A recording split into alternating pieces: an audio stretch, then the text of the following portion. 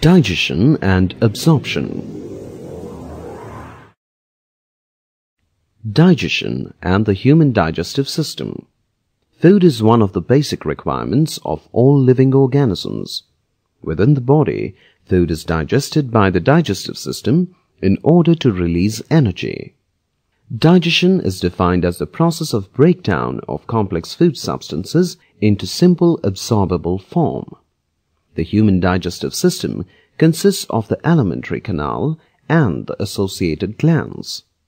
A diagrammatic representation of the human digestive system and a brief note of their functions are given here.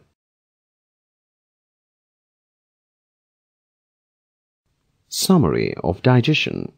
The process of digestion in humans is accomplished by mechanical and chemical means. The process of chemical digestion is summarized here. The table gives information on the site of action, digestive juices involved, enzymes, and the respective substrates involved, and the final product obtained at the end of chemical digestion. Note the simple substances formed at the end of digestion. Absorption from the gastrointestinal tract. The main purpose of digestion is to break down complex food substances into simple absorbable form. Absorption is thus the process by which the end products of digestion pass through the intestinal mucosa into the blood or lymph.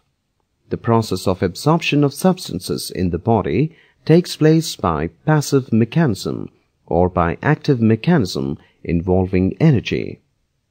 Absorption of digested food mainly takes place in the small intestine. Small amount of absorption occurs in the mouth, stomach, and large intestine as summarized in the table.